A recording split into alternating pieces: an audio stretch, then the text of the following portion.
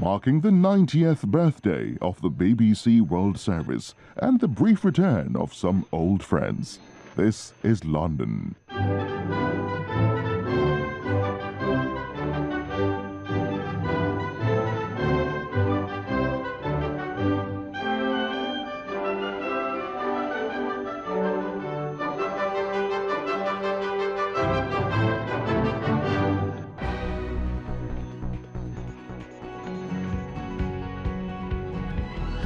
This is the BBC World Service, the world's radio station.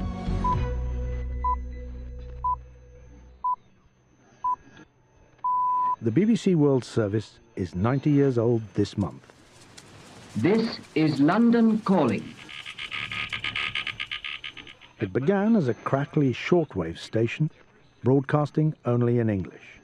The World War against fascism transformed it, broadcasting in more than 45 languages. At the BBC, we went through one of the most important adventures of our lives. It has grown into a global network.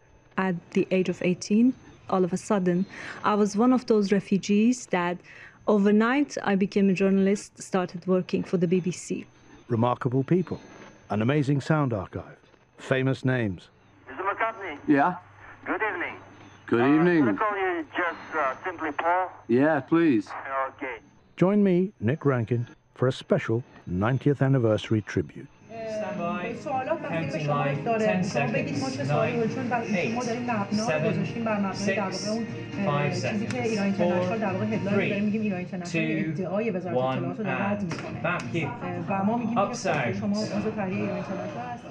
You're listening to the BBC World Service, broadcasting not just in English, but in 42 other languages. That's Persian you're hearing now, from Broadcasting House in the centre of London. So we broadcast on TV, we have radio programs, we have podcasts, we have Instagram and Twitter and Telegram. That's the anchor, Najiba Kasraee, covering a story of world interest, the uprising against the government in Iran. Go forward, next floor. You, Nadia.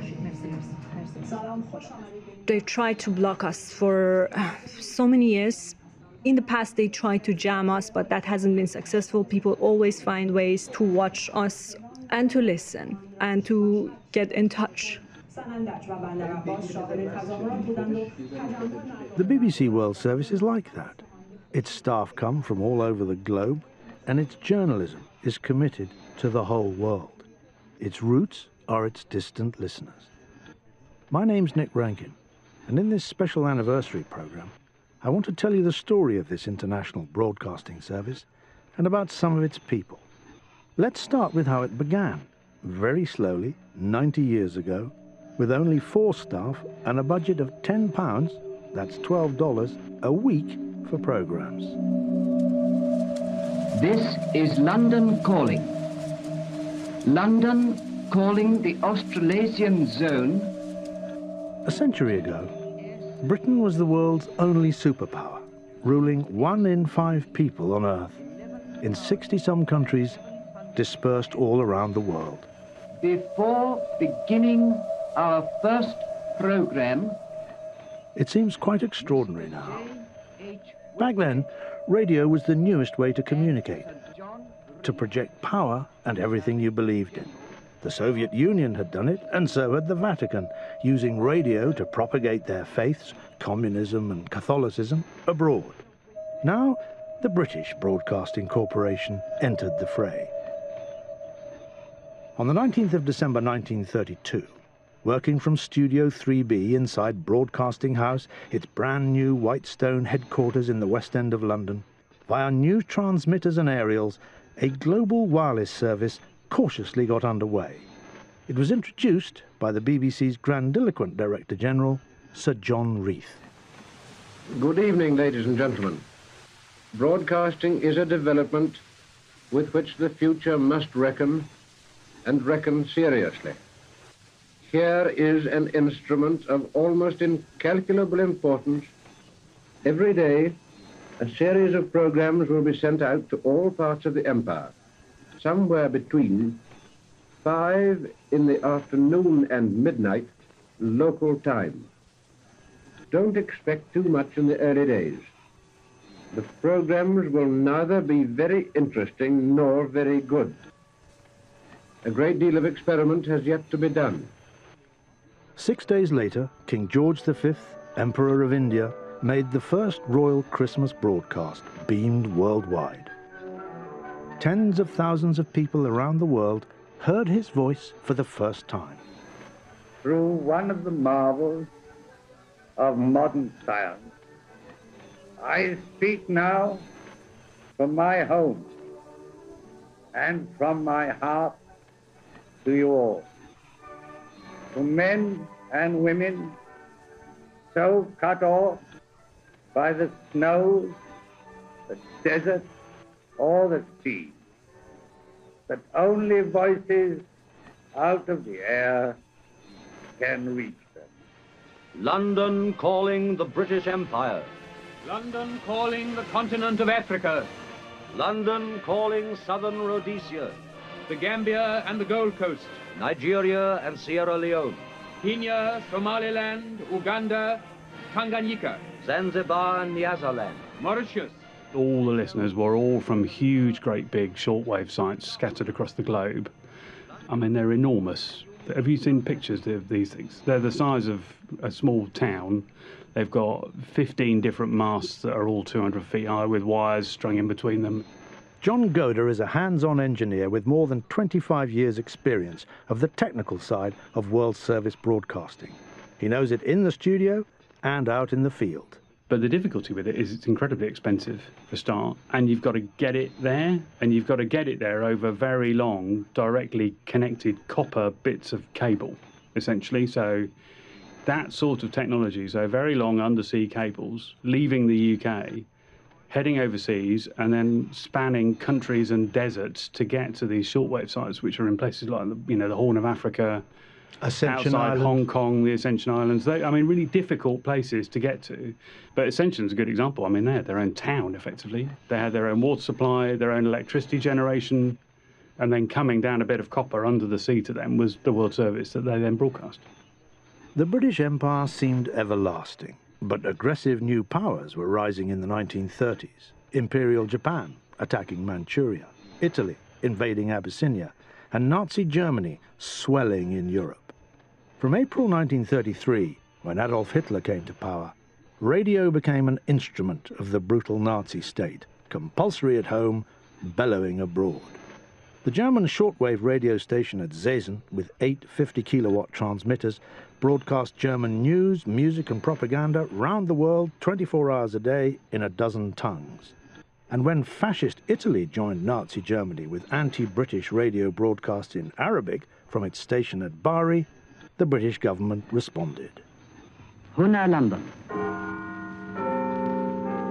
سيداتي وسادتي، نحن نذيع اليوم من لندن باللغة العربية لأول مرة في التاريخ. The Foreign Office asked the BBC to start broadcasting straight news in Arabic. The BBC hired the announcer A.K. Surur and the poet Aziz Rifat from the Egyptian State Broadcasting Service. And on the 3rd of January 1938, the Emir Saif al-Islam Hussein, the son of the King of Yemen, inaugurated the BBC's Arabic service. يحتوي على مقطوعات موسيقية وأحاديث شيقة بين الآونة والأخرى. يتبعها ملخص موجز لأخبار العالم اليومي. It was not just news. There was music, a poetry competition, daily readings from the Quran. That's the end of the official opening of the Arabic transmission from London on a wavelength of 31.3 meters and a frequency of 9.58 megacycles per second. Our regular daily transmissions will start tomorrow at 5:17 p.m. Greenwich Mean Time.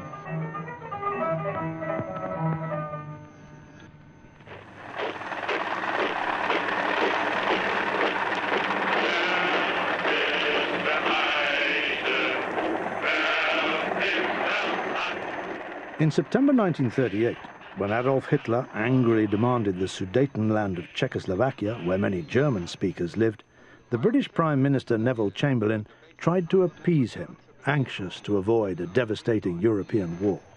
Mr. Chamberlain spoke on the BBC Empire service, presenting himself as a man of peace. But today, there is a lull for a brief time, and I want to say a few words to you men and women of Britain and the Empire, and perhaps to others as well.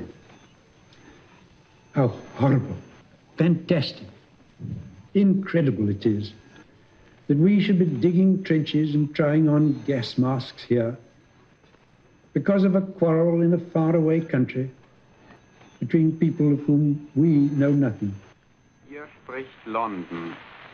Sie haben soeben eine Rede Mr. Neville Chamberlain. Imagine the flurry and consternation in the BBC when the Foreign Office asked them to translate Chamberlain's speech into French, German and Italian and broadcast it at a couple of hours' notice. Thus, the BBC European Service was born in a rush of improvisation on the 27th of September 1938. The bone of the Sudetenland did not appease Hitler's hunger for territory. In March 1939, Nazi Germany occupied all Czechoslovakia and 6 months later invaded Poland. World War transformed the BBC. Announcers no longer wore dinner jackets and black tie at the microphone.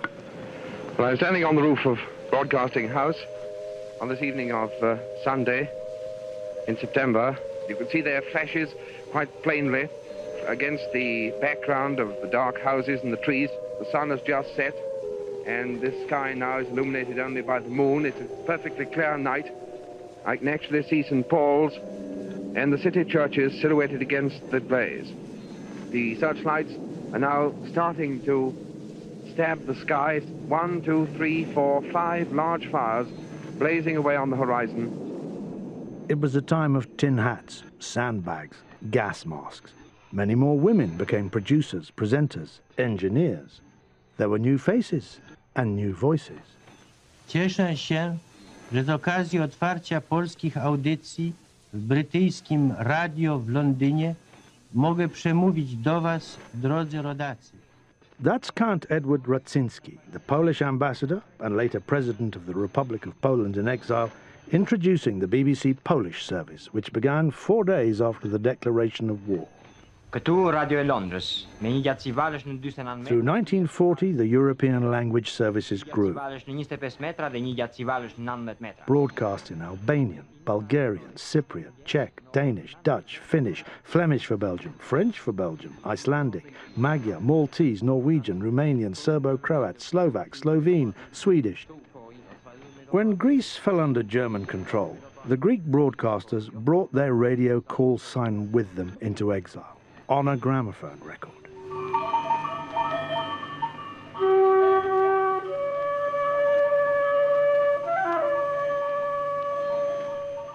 The shepherd's horn and sheep bells sounding not from the mountains of Greece, but from Bush House in rainy London during the Blitz.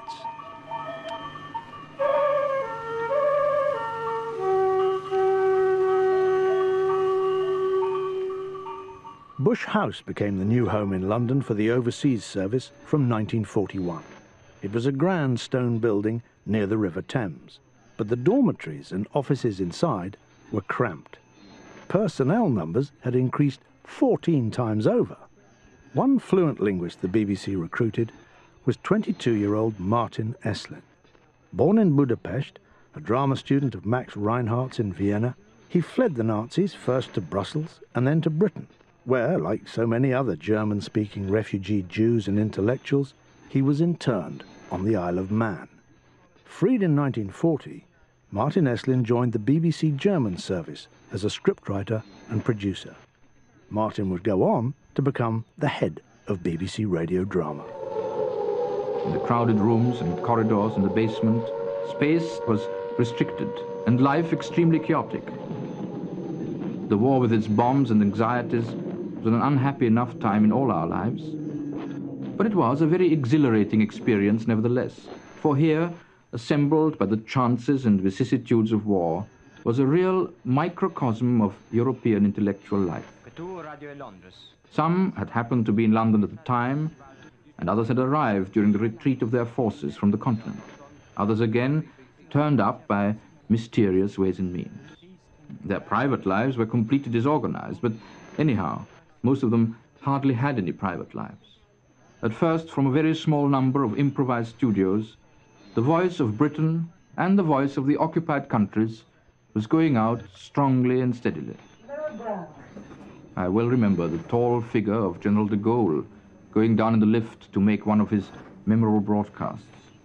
Ce soir, veille du 14 juillet, il n'est pas une pensée française qui ne soit pour la France seule.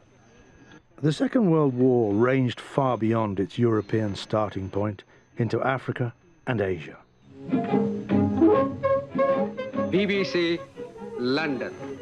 The Hindustani service, speaking Hindi Urdu to Indian soldiers and sailors, had Zulfikar Ali Bukhari, later the Director General of Radio Pakistan, as the first Indian section observer, as the BBC then called its correspondents or reporters. London se MEF और pipe force के फौजी बहादुरों की खिदमत में आदाब.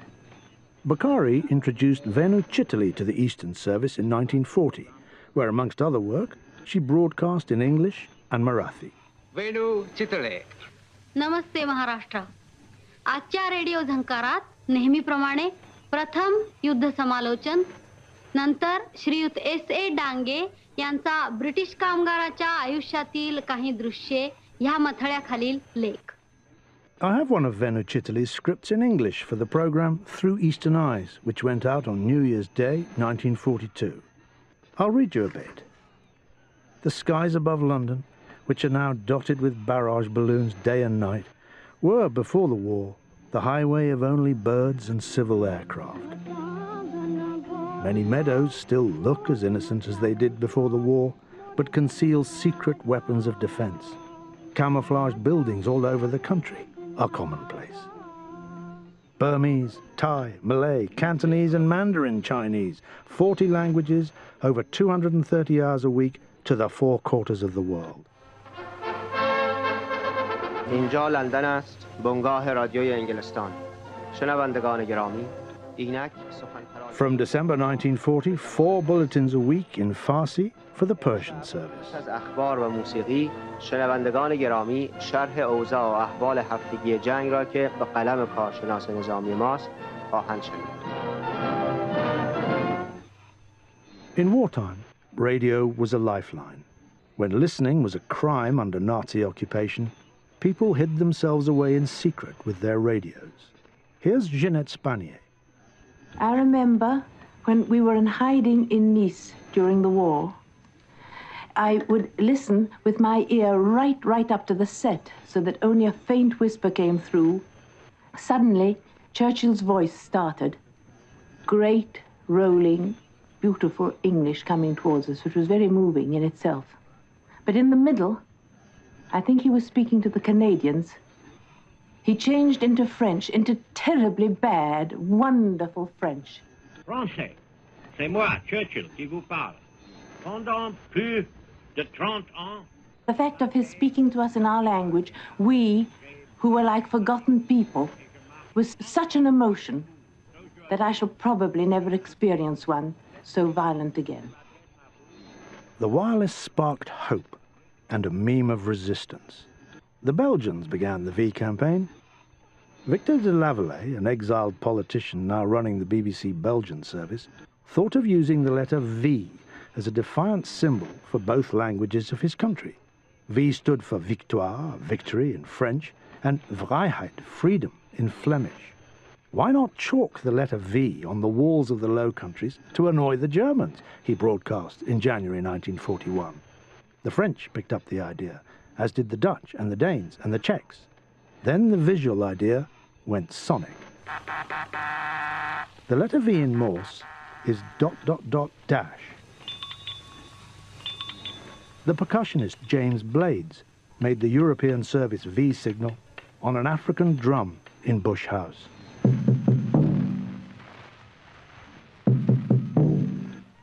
Douglas Ritchie, the assistant news editor, became Colonel Britain behind the microphone, urging on a secret army.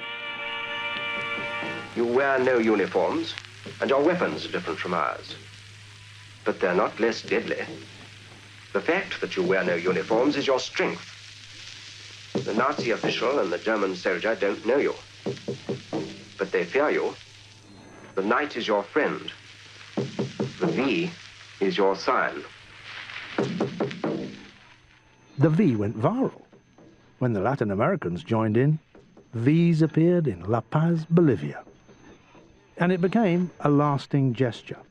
Winston Churchill himself adopted the V sign with his fingers and made V for victory famous. BBC News was precious in occupied Europe, even a matter of life or death.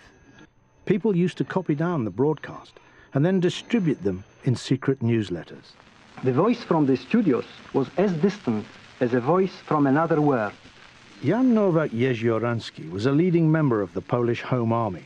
You know, a month or two back, in July, I was present at an underground meeting when suddenly there was a terrific banging at the door. We had no doubts as to who it was.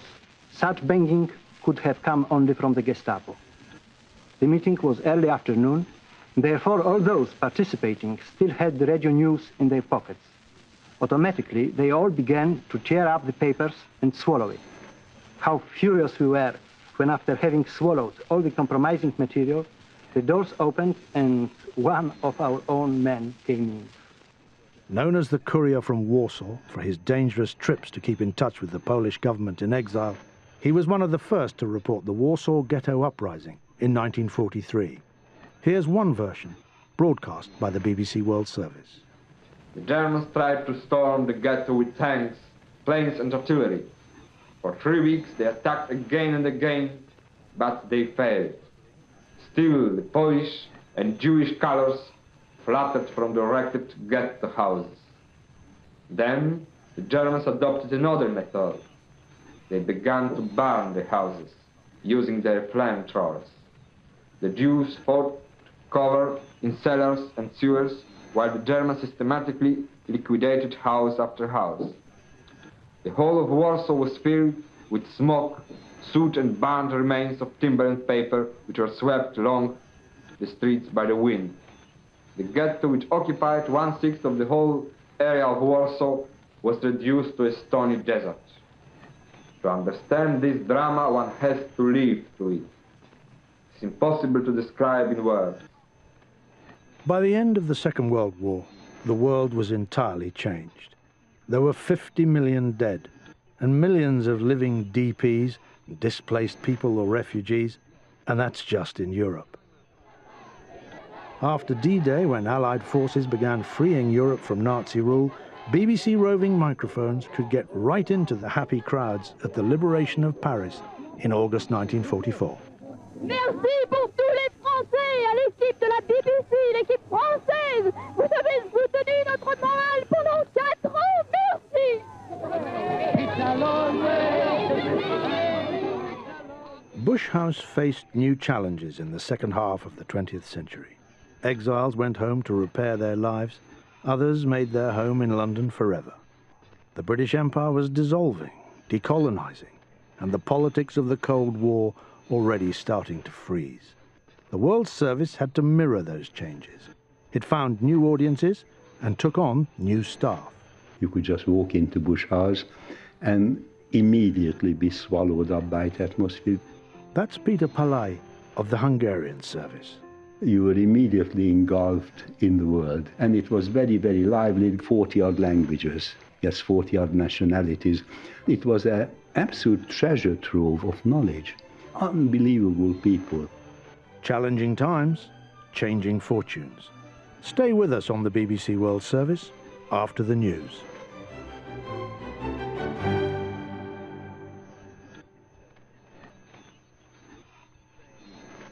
This is the BBC World Service, where we join Mikiko Sagawa on a very personal journey in Japan. When I was a young woman in my 20s, I was admitted to a mental health hospital. I was put in a solitary confinement. It was terrifying. I now live and work in Tokyo, but I never stopped wanting to know about people who've been through the system like me. There were people who had been in the hospital longer than I had. As far as I know, there were 5 or 6 patients who'd been there for 30 years. Mental health is a taboo for many in Japan. I wanted to get a sense of the history and maybe begin to get understanding of why Japanese people still see mental health as a stigma. Asylums of Japan at bbcworldservice.com/documentaries. The BBC World Service is 90 years old this month. It began as a crackly shortwave station broadcasting only in English. It has grown into a global network, staffed often by journalists exiled from their own lands, telling the truth in its news, trusted in times of trouble. Join me, Nick Rankin, for a special 90th anniversary tribute, here on the BBC World Service, just after the news. BBC News. Nigerian security forces have rescued 7 Chinese miners who were kidnapped by gunmen in June. Special forces carried out the operation overnight in the northern state of Kaduna. Police in Germany say they've recovered a significant part of the treasure stolen from Dresden Castle 3 years ago. 31 objects have been returned to the Green Vault Museum. The former Pakistani Prime Minister Imran Khan says his party will dissolve 2 provincial assemblies later this month. Mr Khan's party governs the provinces of Punjab and Khyber Pakhtunkhwa. The move is seen as an attempt to put pressure on the federal government to hold early general elections. Supporters of India's governing BJP have set fire to effigies of Pakistan's Foreign Minister Bilawal Bhutto Zardari. This week at the UN in New York, he called Prime Minister Narendra Modi the butcher of Gujarat. The well-known Iranian film actress Taraneh Ali-Dosti has been arrested as anti-government protests continue. A semi-official news agency said that Ms. Ali-Dosti was detained for publishing what it called false and distorted content and inciting chaos. She publicly condemned the execution of a protester earlier this month. Russia has condemned as political censorship a decision by Moldova to suspend the licenses for 6 Russian TV channels. Moldova accuses Russia of airing false information about the country and the war in Ukraine. Croatia have secured 3rd place at the World Cup in Qatar, beating Morocco 2-1 in a tightly fought match. And Australian football authorities are investigating crowd violence at a league match in Melbourne that left a goalkeeper with suspected concussion. The derby between Melbourne City and Melbourne Victory was called off after fans invaded the pitch. BBC News.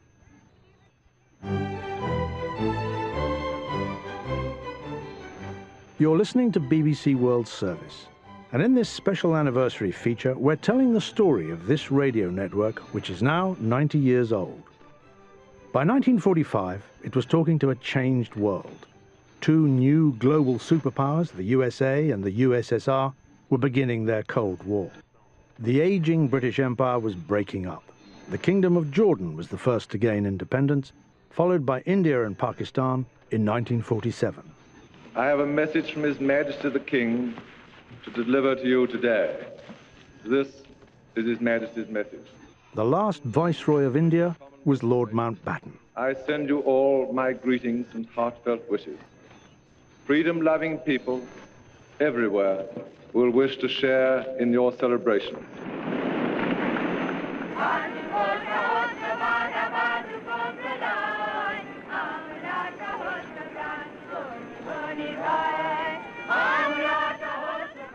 On the 4th of January 1948, it was the turn of Burma, Myanmar today.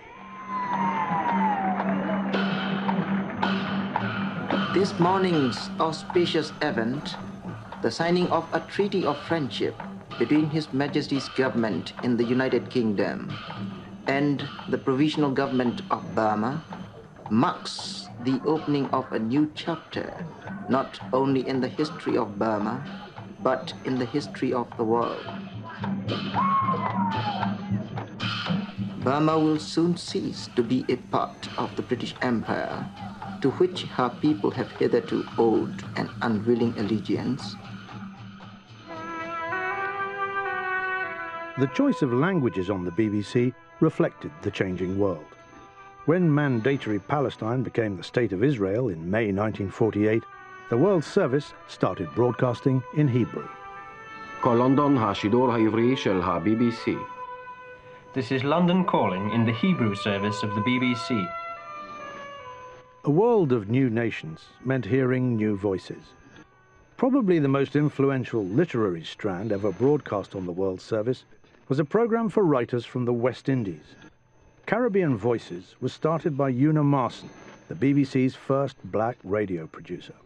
Over its 15 years, it showcased work by hundreds of contributors, including 2 future winners of the Nobel Prize for Literature, V.S. Naipaul and Derek Walcott. One of the presenters of the program was the Jamaican poet and educator John Figueroa, a key figure in the development of Caribbean studies. You will notice in this poem by Derek Walcott, which I'm going to read for you, not only a variety of tone, but also a great variety of kinds of English used. Papa, that was a fete. I mean, it had free rum, free whiskey, and some fellas beating pan from one of them band in Trinidad. And everywhere you turn was people eating and drinking. And don't name me, but I think they catch his wife with 2 tests up the beach, while he drunk, quoting Shelley with, "Each generation has its angst, but we has none." Walcott can be called a poet in the same sense that Naipaul and Lamming are novelists, because he has managed to draw on and unite and embody not only the various strands of our emotional and intellectual heritage, but also of our different voices. 倫敦 BBC 英國廣播電台。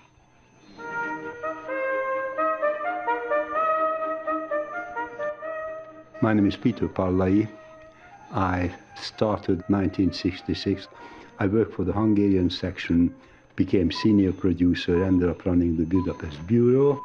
So how long were you working at World Service?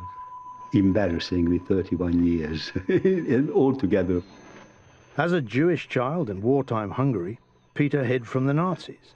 As a teenager in 1956, he stood up against the Russian invasion. Then he had to escape his homeland and found a home in Bush House. A huge jazz fan, a kayaker, Peter was a teacher who happened to fall into broadcasting. What he experienced over his years at Bush House was a kind of decolonization from the old BBC Empire Service model. When I walked in there, it was a very gentlemanly old place. You got into a lift with people from all over the world. I worked on the 8th floor usually. First, the language services were really just translation agencies, translating news, press review, what have you. And from the 60s onwards, and mainly from the 70s onwards, you could do more and more individual work. You could do documentaries of your own. So it evolved, and it was far more exciting as time went on.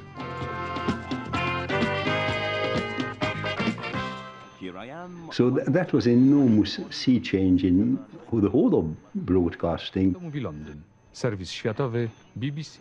Because Bush House had a lot of people who were far more intelligent and far more capable of doing something more coherent, deeper, and it wasn't being used. It was an absolute treasure trove of knowledge. Unbelievable people. Tego направиха. Най-после tego направиха. Обраен седеше на маса под лампа с зелен абажур и куп книжа пред него. That's the voice of Georgi Markov, reading from the Bulgarian translation of 1984, George Orwell's novel about a man struggling for freedom and truth inside Big Brother's totalitarian state. Беше всичкото, което той можеше да помисли. Georgi Markov had been a hugely popular writer in communist Bulgaria, an insider, a privileged member of the intelligentsia. But, exiled in London, he became a stinging critic of the regime. One evening in September 1978, Georgy Markov was on Waterloo Bridge near Bush House when an unknown man bumped into him. Markov's wife, Annabelle. All I know is that my husband was a very healthy man. He was a very strong man. The doctors told me that he had a constitution of an ox, that's how they put it. He came home on Thursday night and told me the most extraordinary story that he'd been jabbed with an umbrella tip. He showed me the mark that the umbrella had made. What was it like? It was like the point of a hypodermic. She was speaking to Peter Snow of ITN. During those 4 days when he was in hospital, what kind of thing was he talking about when he was able to talk to you? He was able to talk to me all the time. I mean, there've been a lot of inaccurate reports saying that he was unconscious all the time. He wasn't. He was conscious right up to the end, and I was with him until he died.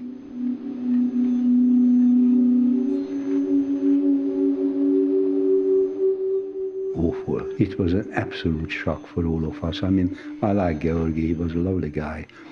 But I mean, it's a terrible shock. It's a colleague murdered in broad daylight on the bridge, you know.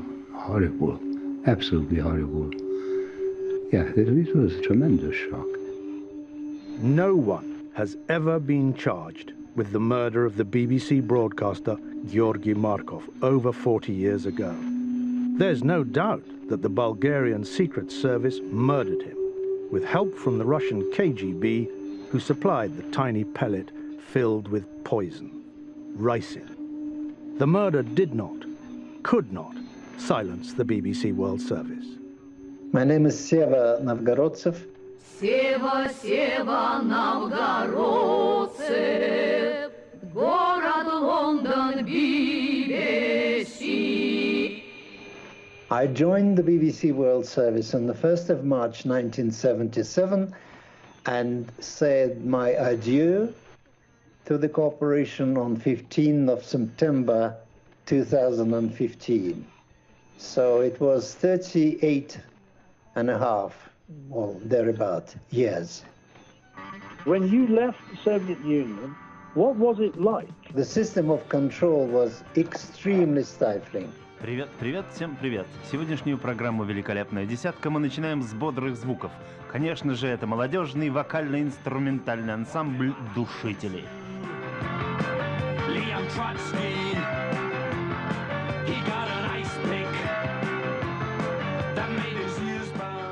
What kind of music were you playing? So I was basing my choice on either BBC charts, singles, albums. So it was a tiny little island of freedom. And then the letters started to arrive, initially via third countries, sent through with the foreign students as couriers. African students, we had some Albanians, some Syrians, some Yugoslavs, etc. And so these letters would reach me, and generally, audience started to shape the program to instruct me which way I should be moving. And so that evolution took many years and resulted in what we've got in the end. And Seva Novgorodsev was popular. The Russian service had 25 million listeners across the old Soviet Union. Yes, you heard that right. 25 million listeners. And they got some amazing guests. Mr. McCartney? Yeah? Good evening. Good evening. Can I call you just simply Paul? Yeah, please. Okay. Привет, Россия. Paul McCartney, on the BBC Russian service, taking questions from anyone, anywhere in the USSR in 1989. Окей, твой вопрос к Полу, Слава. Ну, мой вопрос такой. Right, Paul, we have Vyacheslav or Slava from Minsk. Would like to greet him. And his question is, which musicians of the 50s has influenced you most? Okay, so Привет, Minsk. Okay, so the main people influenced me was Elvis Presley, Little Richard, and Buddy Holly.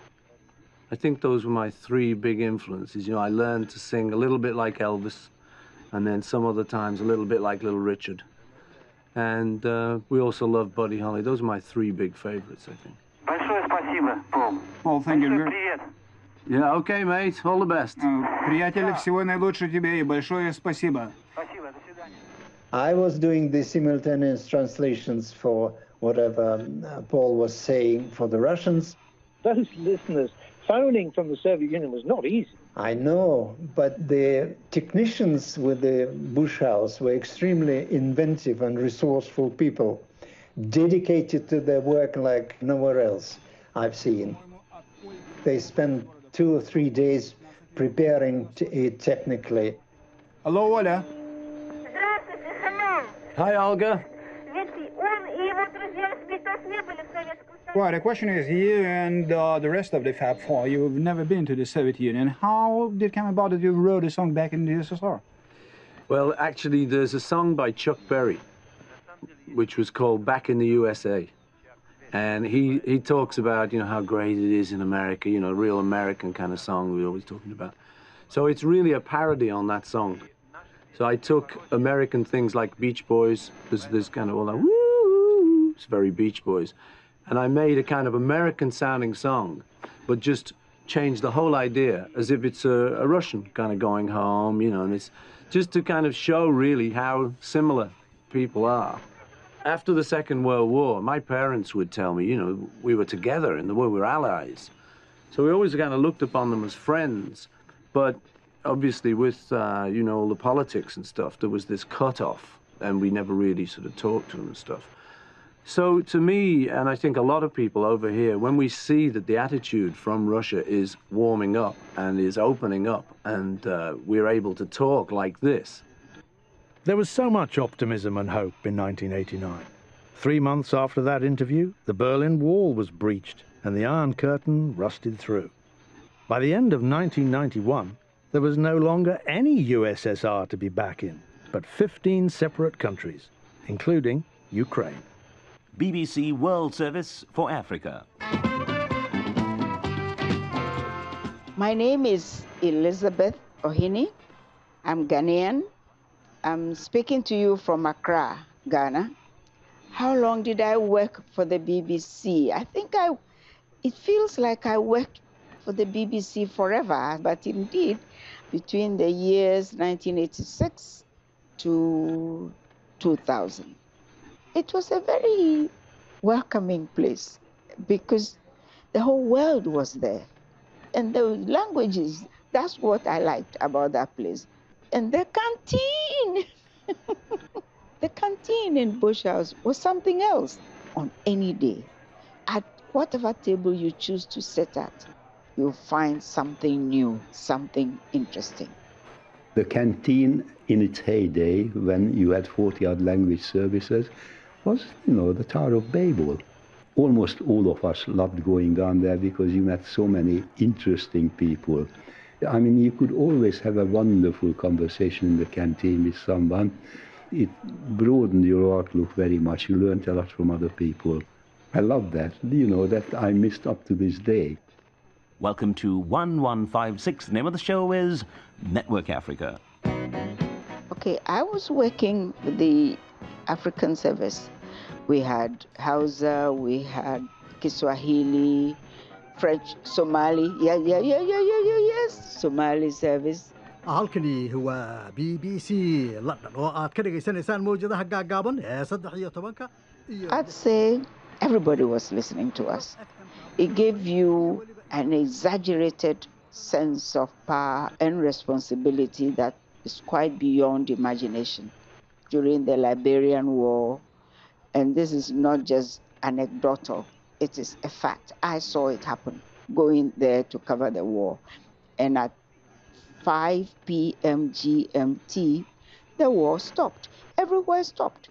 They stopped to listen to Focus on Africa. The country came to a stop. The war itself stopped, and they listened. BBC World Service at 17:09 Greenwich Mean Time. This is Chris Pickerton with Focus on Africa. And when we finished, then they went back on to shooting each other or whatever. To focus about his guerrilla war against the MPLA. Libya continues to deport. News had to get on the air fast. In the soundproof studio, presenters sat at the microphone, but behind the glass, editors, producers, and studio managers were frantic, putting the pieces together on a bank of whirring tape machines. For 50 years after the Second World War, All World Service programs were recorded on spools of magnetic tape, edited with a razor blade on a block and spliced with sticky tape. John Goda well remembers his days as a studio manager. I used to do Focus on Africa sometimes. So Focus on Africa, people used to come in and throw the tapes at you just as you needed them. They'd be reading the cue for the thing you needed to play out, and you'd hear them running down the corridor from the office where they'd been editing it, trying to shorten it, and they'd literally throw it at you. And they'd go, "Oh, it's tail out," they'd shout, which means they've not wound it back onto the spool for you to play from the beginning.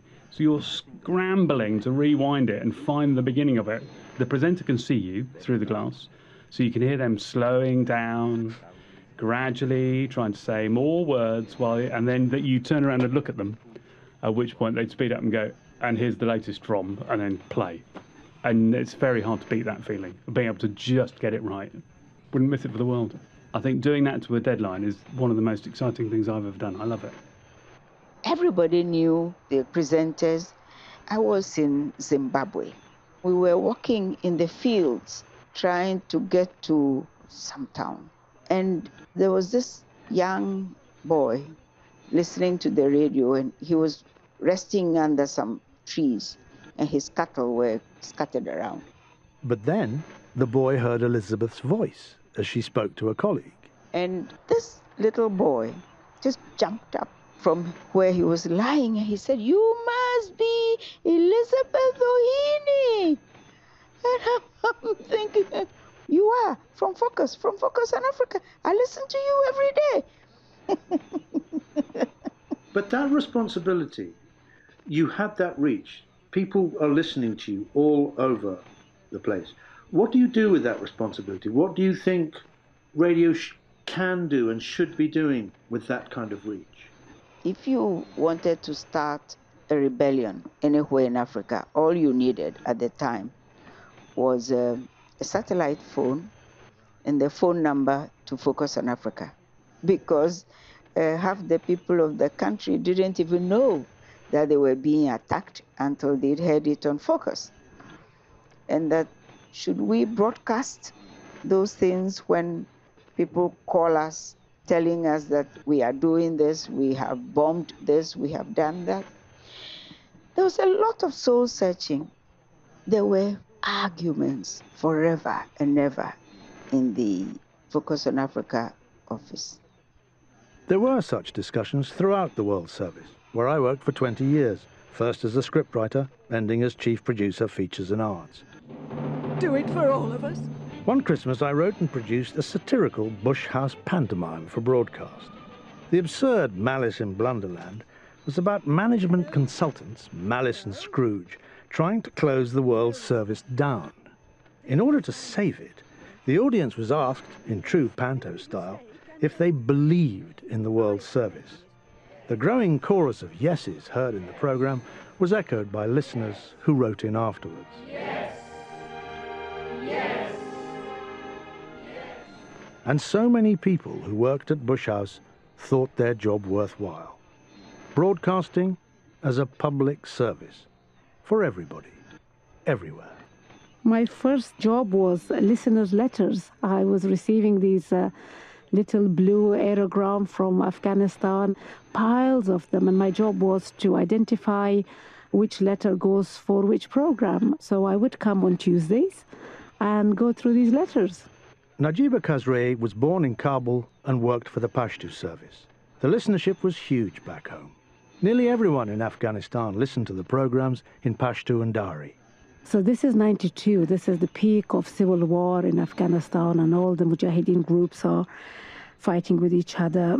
My family was still alive. I didn't lose my family at that time, so it's a time that I'm really concerned. And every time there is a rocket attack, my first reaction was to check where the rocket has landed. Is it near our home or not? Those letters were our connections to the audience. They were the hope of people. They would really decorate those letters, you know, that sending their love with it. I remember once we received a letter that was 10 meters long or something. The letters were amazing. Najiba began to write and present programs for children and young people. We had a science program. We had a fantastic drama that was broadcasted, New Home, New Life from Peshawar. You know, in every way that we could help, we would help people. When the Taliban first came to power in Afghanistan in 1996, radio became vital for people cut off from all other communication, locked up at home. I mean, can you imagine? People were not allowed to listen to music. Cars were checked if you had a cassette and that would be broken in front of you. We had music programs and we had a show for women. To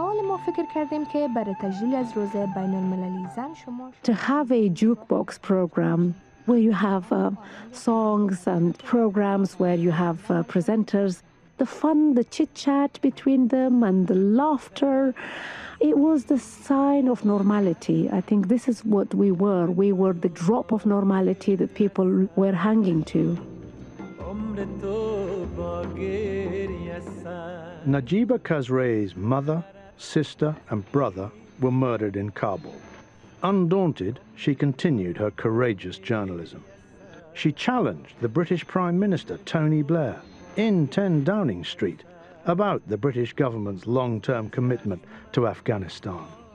She even went back to Afghanistan to question the Taliban, men who did not approve of women working at all. I think the nation was experiencing a very traumatized time, exactly as now, because unfortunately those people are desperately seeking help today.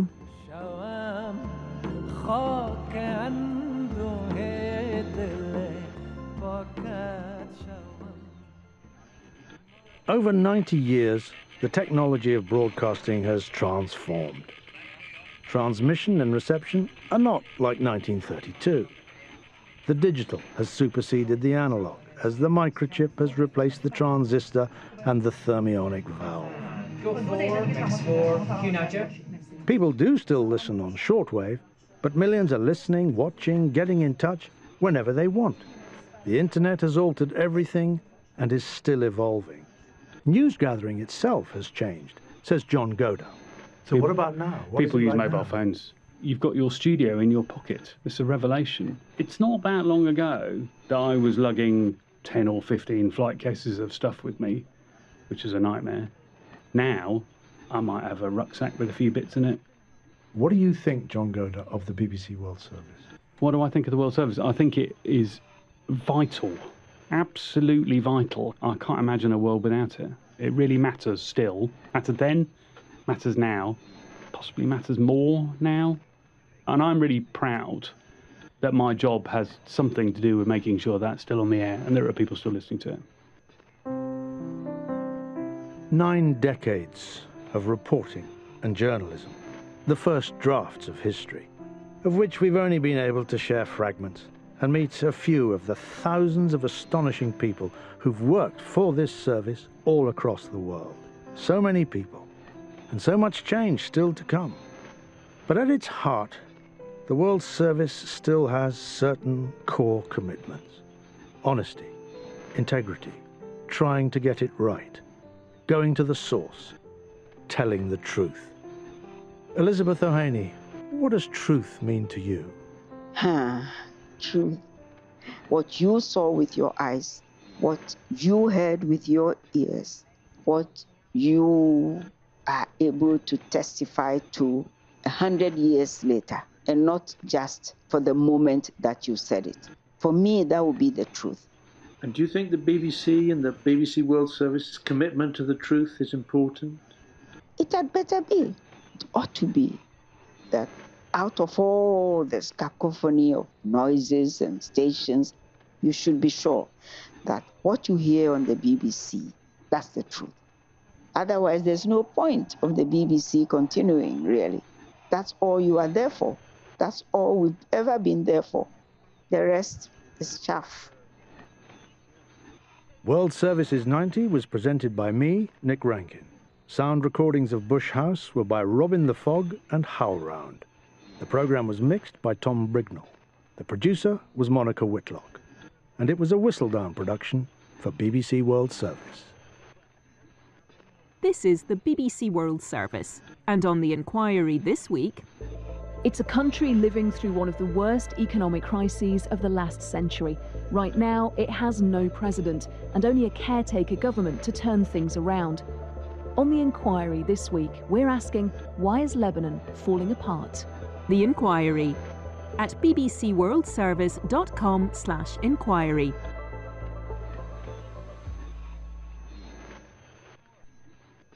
At bbcworldservice.com, the 5th floor. He was nicknamed Putin's chef for supplying food and drinks at official Kremlin events. But now he's better known as the head of the shadowy Russian mercenary group Wagner. So who is Yevgeny Prigozhin? Find out more on the 5th floor. This is the BBC World Service, the world's radio station.